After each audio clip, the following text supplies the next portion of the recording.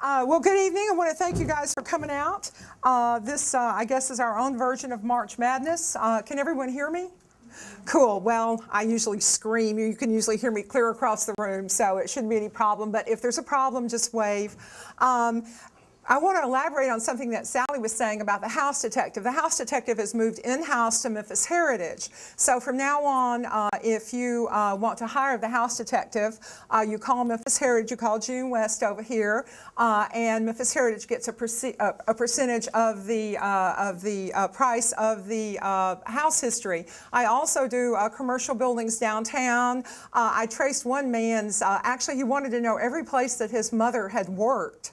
Well, it was very touching. She her husband, it said she was a widow, but they were Catholic, and it was the 20s, and he walked out on her and like 5 kids, so they put deceased in the city directory, and then she had to go and start working, and so I traced her, like her working, and she worked down on Beale Street in a secondhand clothing store, and I was doing some research for another project the other day, and I saw this picture, and I thought, I bet you a nickel that's where his mother lives. So they went from living out in Highland Heights to being in Lauderdale Courts because they were poor. And, you know, here she was with 5 kids, so I'm sure she qualified. But then I started speculating, what if she'd have met Elvis? And instead of taking the life he did, what if he'd have married this lovely widow with 5 kids and just been an electrician? So at any rate, that sounds like there's a movie script in there somewhere. We wanted to talk about Central Gardens.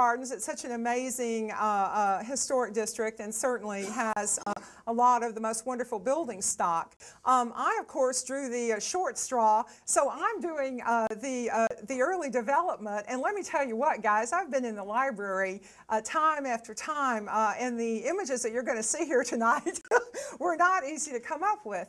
The other thing I discovered was that there was a lot of misinformation about the early settlement of Memphis. There was a lot of misinformation about like how big the property was that A.B. Carr bought versus how much Mr. Rozelle, who was probably actually smart enough to buy Central Gardens, the actual proper Central Gardens. You know, so I kept on going back and forth, and as late as this afternoon, I was still sitting there trying to work things out. So what I'm going to do here is try to explain things to the best of my ability. We're going to have plenty of time for questions afterwards because my co-presenter, Michael Sakuro, called me. He was in San Diego at a very elegant hotel drinking a mojito with his wife who was on a banking holiday. So at any rate, so what you see is what you get here. We all know this. This is one of the beautiful entrances into Central Gardens on one of the premier streets, Belvedere. But now what I'm going to look at tonight is early. I thought there was a lot more antebellum architecture over there than there turned out to be, but I have come up with 3. And if anybody knows of another one, please feel free. And then we're going to look at some later post-Civil War development. But it's kind of fun, and I think you might find a couple of things in here that you didn't know before. All right, so, oh, there we go. So I went looking for A.B. Carr, and I found him on a light post. This, sadly enough, is about it, but at least he has a street name. So A.B. Carr came to Memphis with his brother. They were actually traveling down to Louisiana by flatboat, and they got here, and they heard that the Chickasaw Cessation, which was finally signed in 1819, which basically Andrew Jackson and General Shelby bought all the land from the Mississippi to the Tennessee River. I think it was a lot of acreage for like 4.5 cents an acre. Talk about a deal. So the Carrs decided that Memphis might be a great place to come in and settle. So anyway, other early settlers here was Mr. Rozelle, Solomon Rozelle. We'll be hearing a lot more about him. And then Rowland Street, which I always wondered about Rowland Street. I'm like, where did they get that name? Anyway, you're going to find out in a little while that it's someone's middle name. And there, of course, is Central Avenue. And Central Avenue was one of the 2 oldest streets in the area. That and Lamar were actually both Indian trails and were improved by the early settlers. So basically, this is pretty much, and then I do like this one. This is my favorite one. This is at the corner of Peabody and Willette, which was formerly Harris Avenue, and that formed the western boundary of the Harris home and property there. Unfortunately, I think the V and most of the E are gone, but nonetheless, there it was, buried in cement. So there's pretty much the traces of the original pioneer settlers there. I won't call them the first folks, because actually the first inhabitants were the American Indians, or I'm sorry, the Aboriginals, whatever we want to call them, the Marians, were here. Actually, by the time the Europeans got here, I think the area was pretty much deserted. I believe it was probably used as hunting grounds. The Indian mounds, which we see fancifully depicted here down on the bluff, there actually used to be a lot of them. They were demolished by the Union Army to make breastworks. But by the time the Europeans got here, most of the original inhabitants had moved from the area.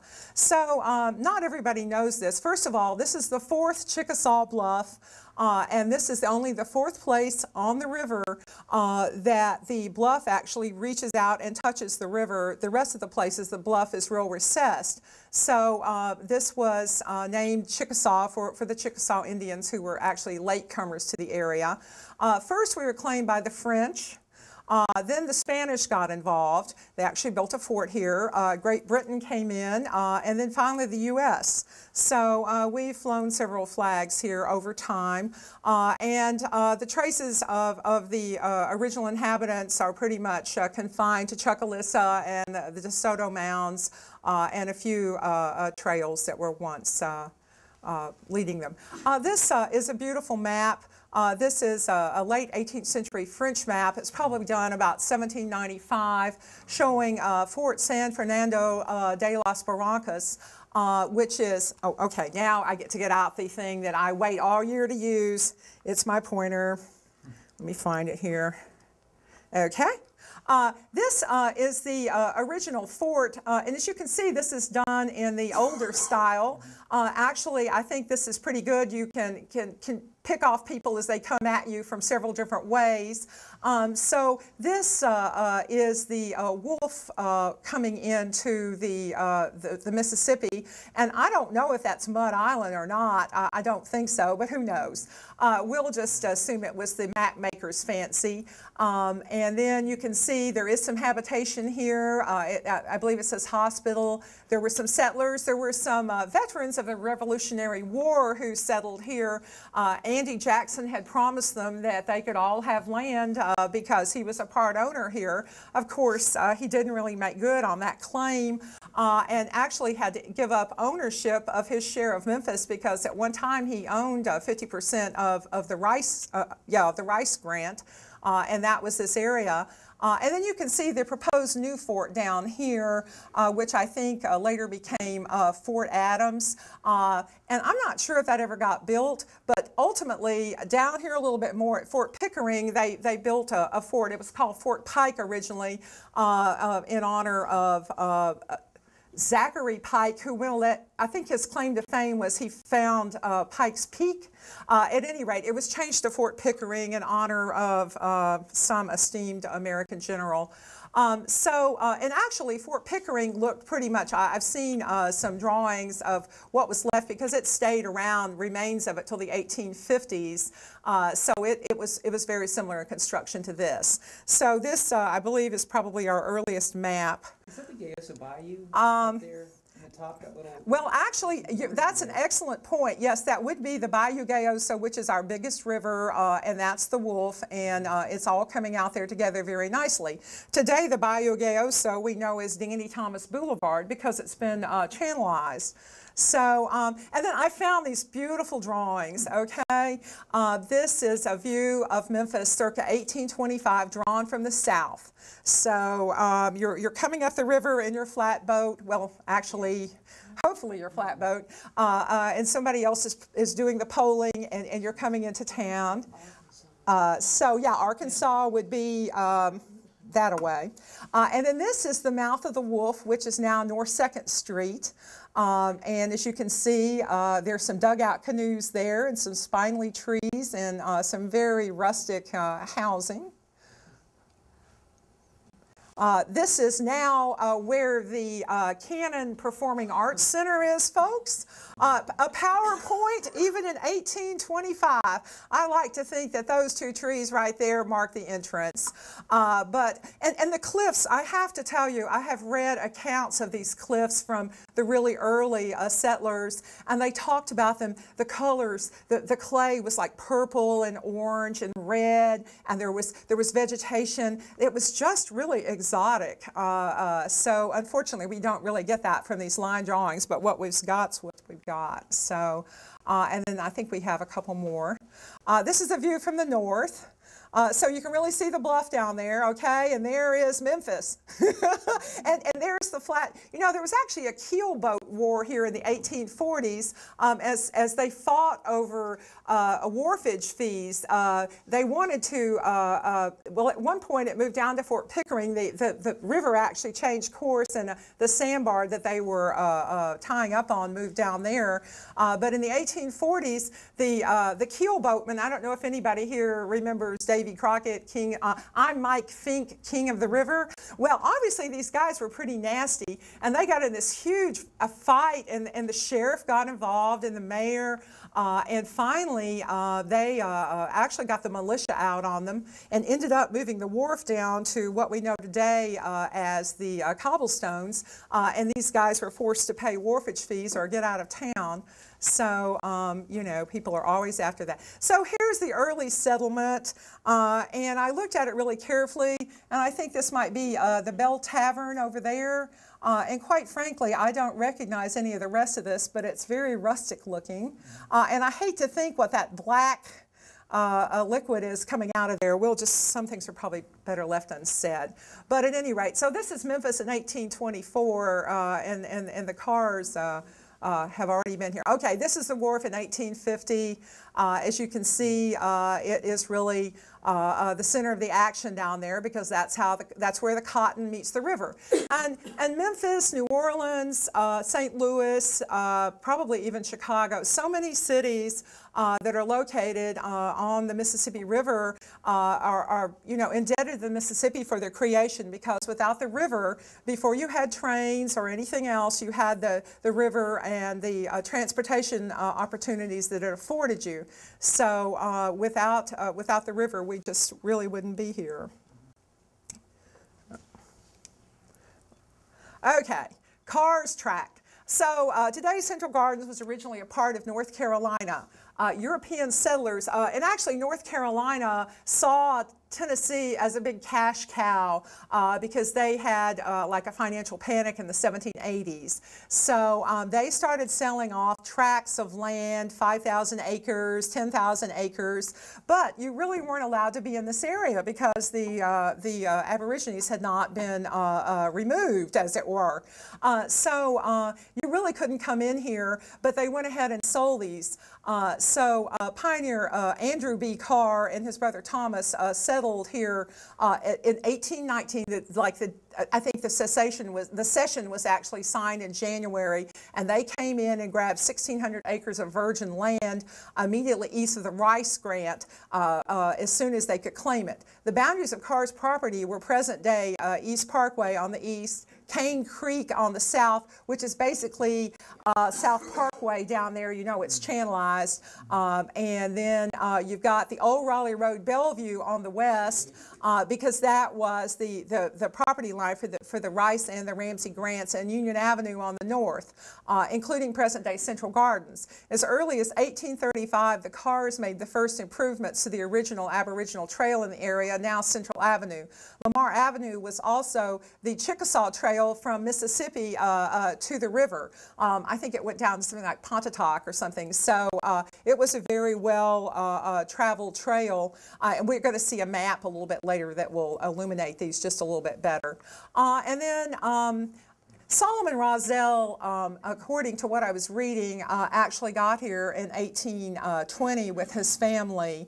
But it wasn't until 1830 when a land speculator defaulted on his payments to John McLemore, who was one of the other proprietors, and A.B. Carr. Roselle came in and bought 803 acres for $10 an acre. So what is that?